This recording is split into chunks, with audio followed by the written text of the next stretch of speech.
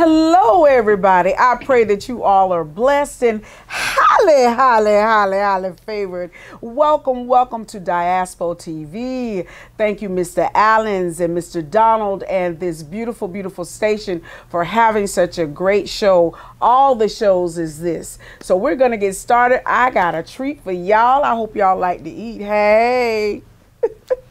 So today I have my a special guest today. Mr. Bill Caesar of Caesar's Ribs.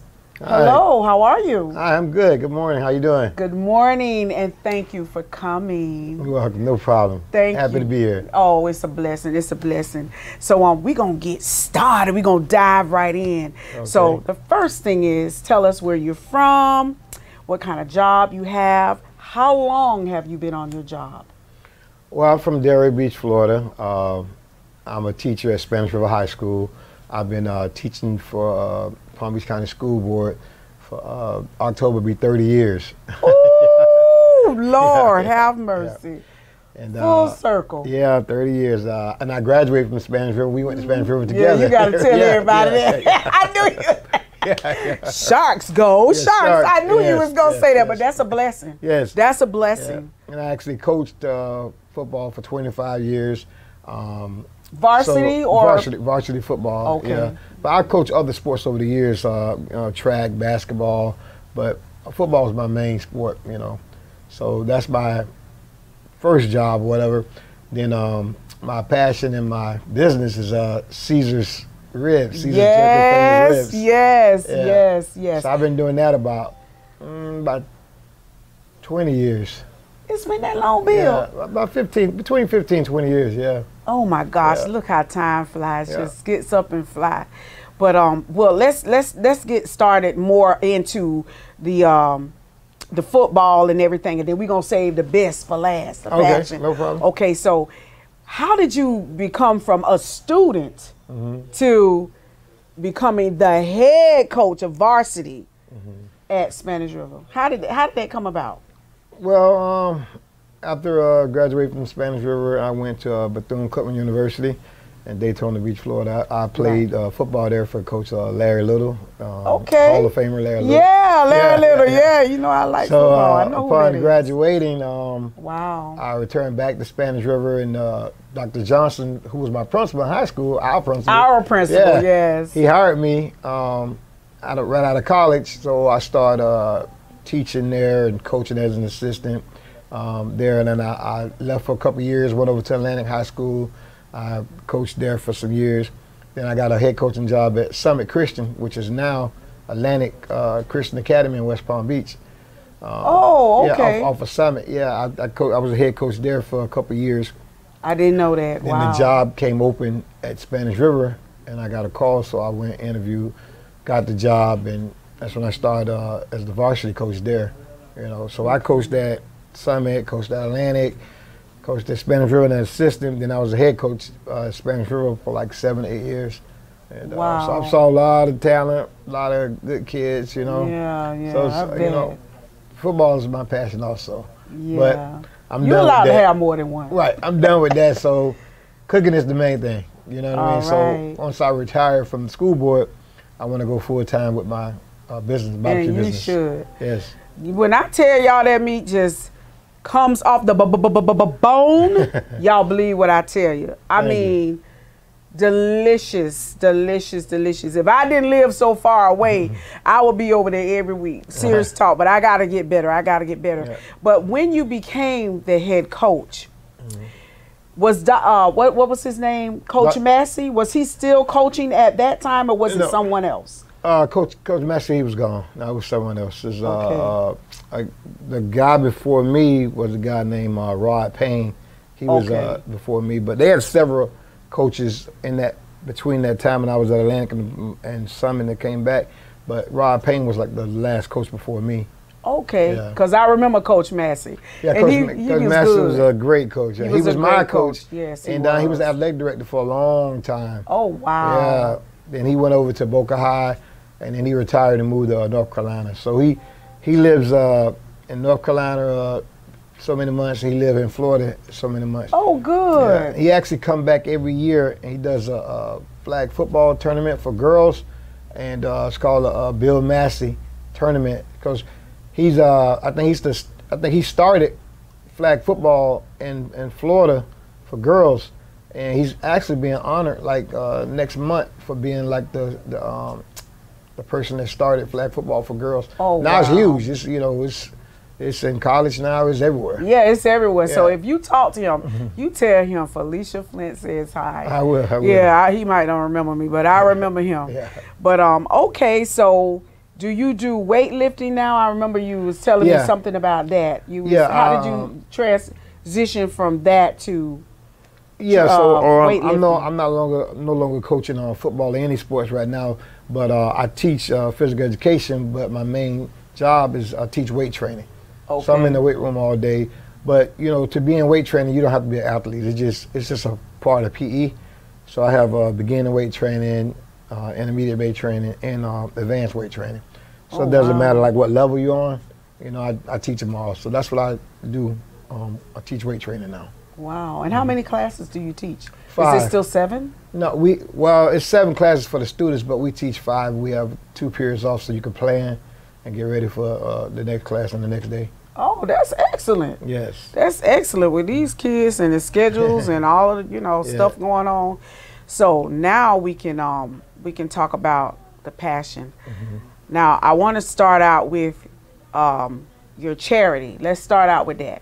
Okay. Tell me more about. I remember you was telling me about your charity, which I had knew nothing of. Oh yeah. So could you tell us what that consists of, and can anyone volunteer, or how do you go about doing it, and how did you get started with it? Well, I started years ago when I returned back to Delray from college. So like I've always had a passion for helping people and helping kids. So I help a lot of kids get in college. Help kids like in any way I can, and families, So when I graduated from college, I started this charity, and I named it Coming Back to Give Back, because I feel like, if you go to college, you go anywhere, you leave the area, when you come back, you should be able to give back if you're able to. So I started this charity, named it Coming Back to Give Back. Now we help kids, family, whoever needs help. Every year, the beginning of school, we do a school drive where we do book bags, we do food and other supplies. Every Thanksgiving, we give away like 500 meals on Thanksgiving Day. We cook them, pack them up, we take them around. Then we give out like 50 turkeys on Thanksgiving. And Christmas, I take about 20 families and give them all a Christmas gift, whatever their list is. And this past Christmas, I adopted Forest Park Elementary. Oh, that's Boynton, sweet. And they gave me a list of what kids that needed different items or whatever. So we supplied all that for all the kids. So we pretty much try to do things like that. And every Thursday, I teamed up with my church, Remy Church in Delray Beach. And every Thursday we feed the hungry and the homeless. We got a crew that pack all the meals. And then we got me and another crew. We pick up the meals and we take them to all the homeless places and homeless camps and anywhere that someone need a meal. So we do that every Thursday. So it's called Coming Back to Give Back. It's a 501c3 nonprofit. If anyone would like to donate, they can. We have a website, Coming Back to Give Back. If you go on the website, you'll see how to give, how to donate. But it's a great cause because, it definitely is. Working people, sometimes they can't afford a meal. They got to decide if they want to pay a bill or their family's going to eat. Or go to the doctor. Right. So we try to supply that. And then we also donate to, like, if a kid's trying to go to college, he need application fee or whatever, we donate to different like teams. If they go into camp, if they need extra money for camp, we donate to that. So we try to donate when we can and when the funds are available. So we just here for the community and for whoever needs help. So the more we receive, the more we give. So that is beautiful. You're gonna make me cry because there's so many kids. Like I've said before in other interviews that I've interviewed people, there's so many kids out there who they don't have a father in their home. And then it, you know, whatever the situation or circumstances may be, we don't know. But you know, you have the mother or the grandmother or an aunt maybe trying to help raise the kids, because it takes a village to raise kids, especially these days with all this social media and all this stuff going on. And you can't even walk in the grocery store. You're out of fear. You know, somebody might come in there. Look what just happened in Arkansas. God bless the people, you know, and everything. And sending prayers to Arkansas, by the way. But, you know, it's just so much going on. And I just thank God that, you know, you and I had our fathers in our lives, in our homes. It makes a difference. No, regardless of what happened, it makes a difference. And I said all that to say, I just think it's beautiful what you're doing, because even like you said, the working people. Even the working class. I don't even think it's not a middle class anymore. You know what I'm saying? Even people who are working 2 and 3 jobs to make it. It's tough. These people are, they're struggling. They're trying to pay the bills, like you said, to pay a bill, go to the doctor. So I think what you're doing. Thank you, thank you, thank you. Beautiful. Thank you. Real talk, real talk. You know, y'all know I like to crack jokes. So I can't stay serious too long. But this right here, this is a beautiful thing. So could you please tell them again where they can go on the website to donate if they can, and to get help as well? Get help, we mentor people as well. It's called Coming Back to Give Back. You can go to our website. We are a 501c3 nonprofit, so you can write it off on your taxes. And, you know, it's a beautiful thing. You can help us to help others. Beautiful. That's what it's all about. Beautiful. Now we're going to get to the passion, the good things. And that is beautiful as well. Oh my gosh. You got so much gifts, so many gifts that God has given you. And that's blessing you giving back. So how did you start cooking? I want to hear this story. Well, both of my grandmothers were cooks. So it's like I was always around cooking and in the kitchen with them and watching what they do and how they do it. So I just got a passion for it. And I started cooking at an early age, just watching my grandmothers, you know. And it just went from there. You better be glad I didn't know you knew how to cook your school. How to say, Bill, bring me something. And I, so as I got older, all the time I always cooked, had barbecues, free food, and just having a good time with food, you know, being together, you know. Even when I was in college, I used to cook for my teammates and friends, and so I just love to do it every weekend. So one week, my sister, she was like, you know, you should make this a business. You love it so much, you know, it's people, they do this for a living. I was like, I never thought about that, whatever. She was like, you was just doing it because you love it, the passion. Right. So she was like, okay. So she took me to Fort Lauderdale and showed me this business. And she was like, well, you know, you see, this guy's doing the same thing you're doing, but only he's making money. You could be doing the same thing. I was like, so she's right. Where should I start? She was like, well, at the time our church was in Boynton on Federal Highway. She was like, you can use the church parking lot or whatever. So I went and bought a small grill, and I started cooking at the church on Friday in the back. And it was so slow. I bought like 6 slabs and a case of chicken. It took me 2 days to get rid of them. I'm like, man, maybe this is the wrong thing, you know? So then I was like, you know, I just gotta, you know, just trust it because it's gonna work or it's gonna work, you know? So I moved to the front of the church and I started this slogan, follow the smoke. You need to get that patent. Get that patent. So people start seeing the grill, they start smelling the food, they start seeing the smoke. Then it's just start picking up. Then they had some guy came by and he said, hey, you know, they having a rib roundup at the South Florida Fairgrounds. I think you should get into it. I was like, yeah, you think so? He's like, so he gave me the information, and I entered the contest, whatever. So when I get out there, it's like 20 rib vendors and all these guys like big time barbecue people. They got these rigs and everything. So my sister, she was with me. She was like, listen, don't worry about the size of the grill. When God will be for you, right. Who could be against you? She said, don't worry about all that stuff. Just worry about you. Focus on you. I said, okay, no problem. So there's 50,000 people there and 20 rib vendors. Yeah. So they did a contest where they taste your ribs and also your sauce and everything. So anyway, when it came down to presentation, you know, we come on the stage in front of all these people, And at the time, one of those radio stations was hosting it. And so anyway, they called number 3, they called the runner-up. So I'm like, well, dang, we didn't even place. Then I was like, Caesar, number 1. We won best ribs, best sauce, best everything. Ooh, now that sauce, baby. Right. Baby, that sauce is good. Yeah. I'm telling y'all. Yeah. He is not lying. Yeah. Y'all need to try this. Okay, I'm sorry. I know any more interruptions. Go ahead. So that opened up a lot of doors for us. So after we won that, it was 50,000 people there. So like all these people want to know, well, who's Caesar and who's this guy or whatever. So, we had all the information there. We handed out, and then they gave us, for winning, they gave us like free commercials, free advertisement for a year. And that made it even better. Right. So now the traffic started flowing, and, we picked up from there. And so our church moved, so I moved down the street to a place called All About Wicker.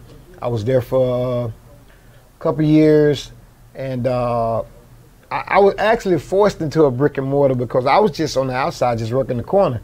And, jealous people don't talk about complaining and this and that and this and that. So stealing their shine. Right. So I end up moving. I was on 5th Avenue, 37 Southwest 5th Avenue for like 5 years, right behind Checkers. I remember that, yeah. So I was there 5 years. Now I'm on Congress. I'm at 1880 Dr. Andre's Way, Delray Beach, Florida.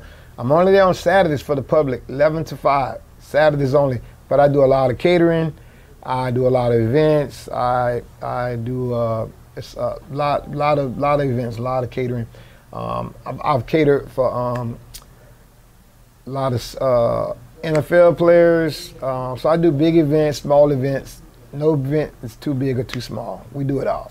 That's beautiful. That's beautiful. When the Super Bowl was in Miami years ago, I was one of the vendors for the Super Bowl. I remember that. Yeah. I was so proud. I think I said something to you about that. I was vendor for the Super Bowl. We used to do the Delray Fair every year. We did the Pride Fest last month. That was awesome.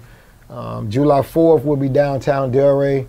We're doing the event downtown Delray for July 4th. They do a huge event on July 4th. So we're busy. So that's why right now we're going to open one day a week for the public, but we cater any day of the week. Okay. Yeah. So eventually, do you see yourself opening up more than one day? Because I know you're busy because them events are so, that catering is not a joke. And do you also have a staff for that? Oh, yeah. I have a regular staff that works every Saturday, and I have a catering staff. Oh, so they're separate, or they're the same people? Some of them are the same people, and then the catering staff, we have like 5 other people. That's all they do is just the catering events with this staff. If it's a small event, then we just use that staff. If it's a huge event, we use both staffs together. Yeah, you have to. Right. Yeah, I mean, I don't know nothing about. So that's why I say no event is too big or too small. We prepare for. We cook for 25 people, and we've cooked for 800 people. Right. So. And I'm sorry, do you make the side dishes My as wife, well? Pauline Caesar, she does it. She makes some good macaroni and cheese, y'all. Right. Some I don't need, but I'm telling you, it's I do all the smoking, all the ribs, the chicken, whatever we're catering. Pulled pork, smoked turkey legs, brisket, everything. And this is mainly a family business, correct? A family business, yeah. Yes, that's beautiful. You and your wife. Mm-hmm. My wife, my brother Chris Caesar work for me now also. Oh, that's so sweet. Yeah. That's sweet. That's sweet. Oh yeah, that's eventually, beautiful. Like I got 30 years with the school board. So when I retire, I want to go full time with my business. I want to open more sites as well in different areas. Yeah, so that's the goal. Well, do you see yourself like in a restaurant, opening up a restaurant? I know it's a lot of work. Oh, it's a lot of work, a lot of overhead and everything, but eventually I want to be back in the restaurant, but no time soon. I rather do the catering, do the events. I have a food truck, I rather work the food truck, do the catering, do the events, and different things like that. You got a plan. You're smart. You were smart in school too. You gotta have a plan. And you was nice to me in school too. You was nice. He was. I try to be nice to everybody. Yeah, he was nice to me. He was. I could truly say that. So, and thank you for that too. You're welcome. He talking about you welcome, but that's just who you are. So in the future, you said you wanted to not even, you know, right away open up a restaurant. Do you see it like different sites nationwide, you know, or just in the Delray area, different cities, different states, if you decide to do that? What are your long-term goals that you see yourself doing that? Different cities for sure, and a few other states, like maybe Georgia for sure. Oh yeah, oh yeah. And maybe Dallas. Oh, okay, yeah. But Georgia for sure. Yeah. But I want to do different cities in Florida first.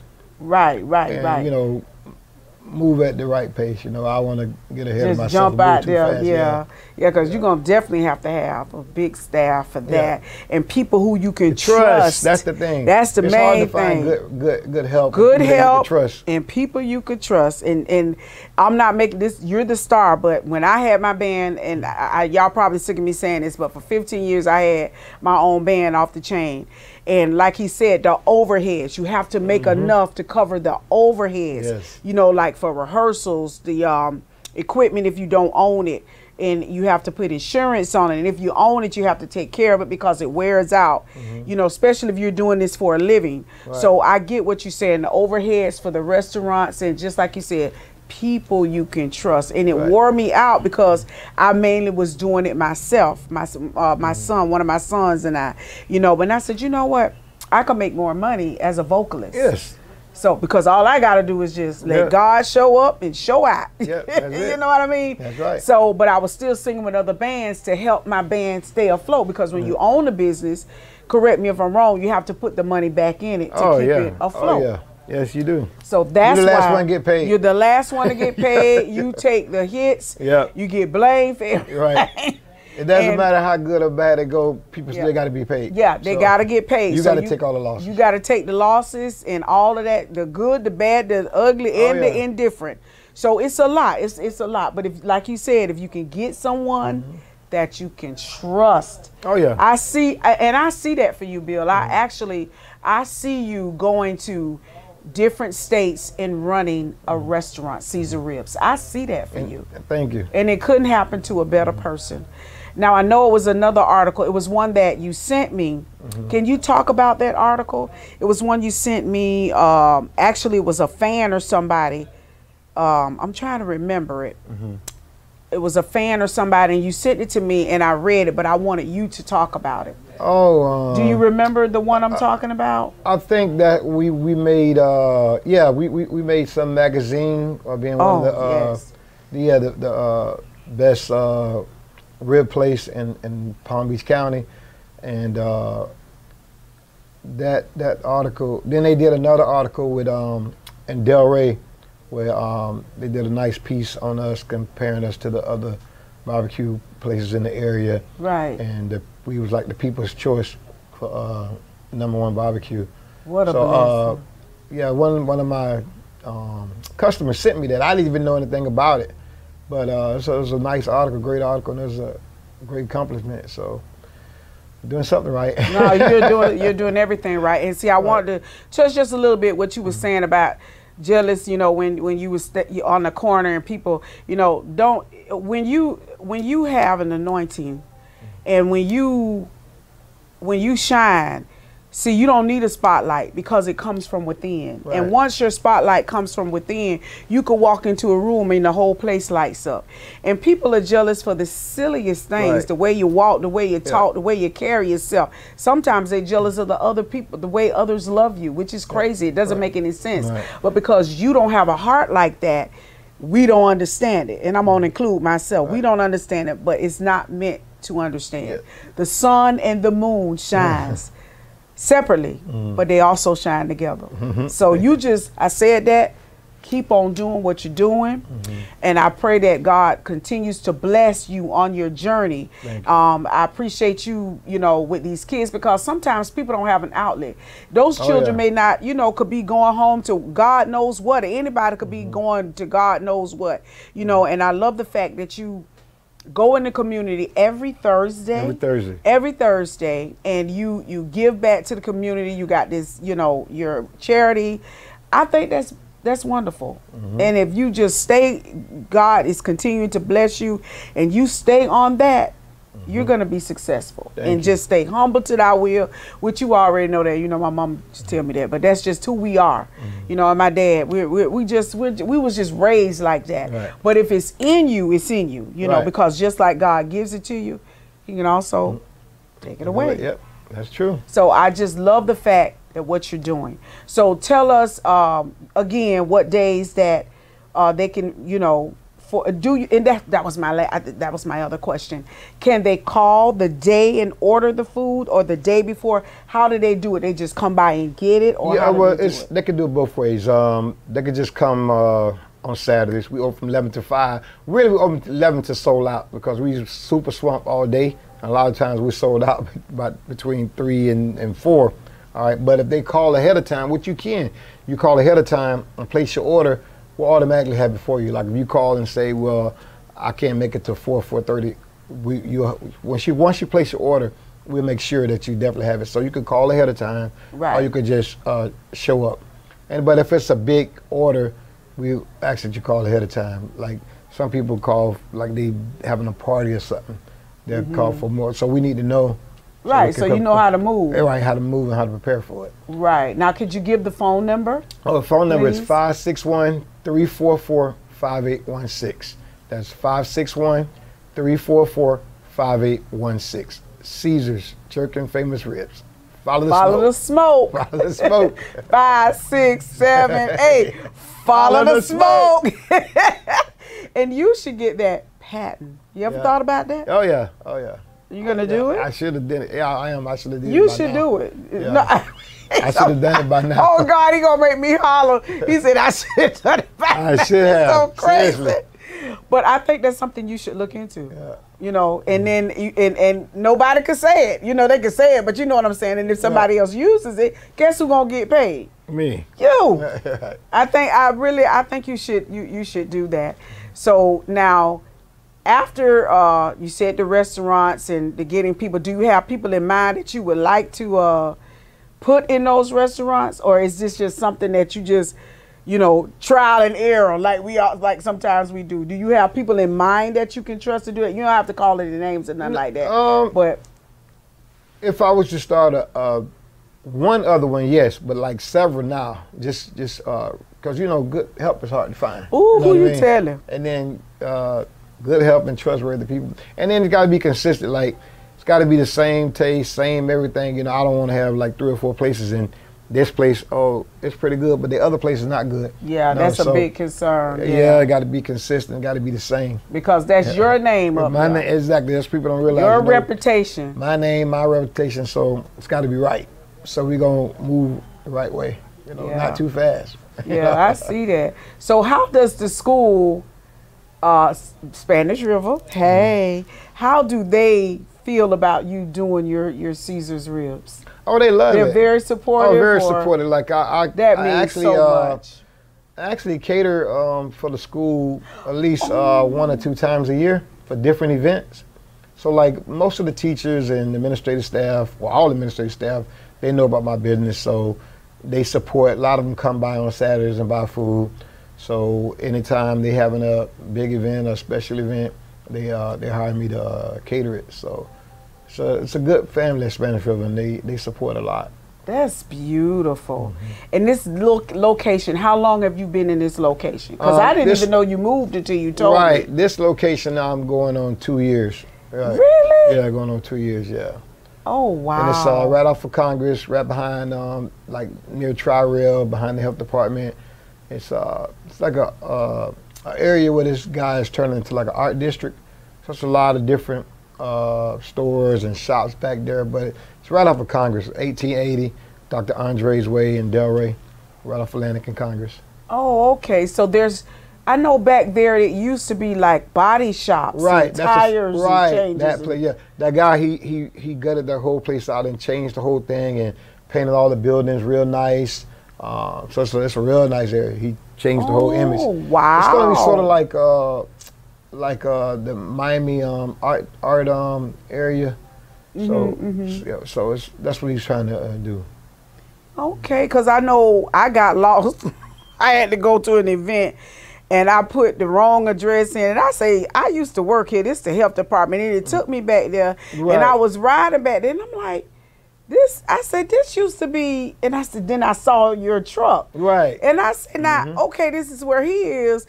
But this place looks totally different because I just remember, because when I worked for the health department, I just remember tires, body paint, you know, all of that. It looks really nice back there. It's a total transformation there. It looks totally different. So you've been there 2 years. See, I didn't even know that. God, time just gets up and fly.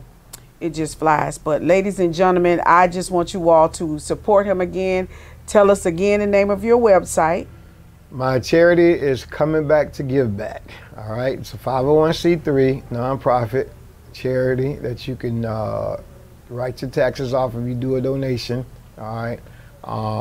My business is Caesar Jerkin Famous Ribs, Caesar's Catering and More, and the address is 1880 Dr. Andres Way, Delray Beach, Florida. The phone number is 561-344-5816. Give us a call. No job is too big or too small. We'll do it all. Follow the smoke. I love that. Follow the smoke. No job is too big or too small. That's beautiful. Yeah.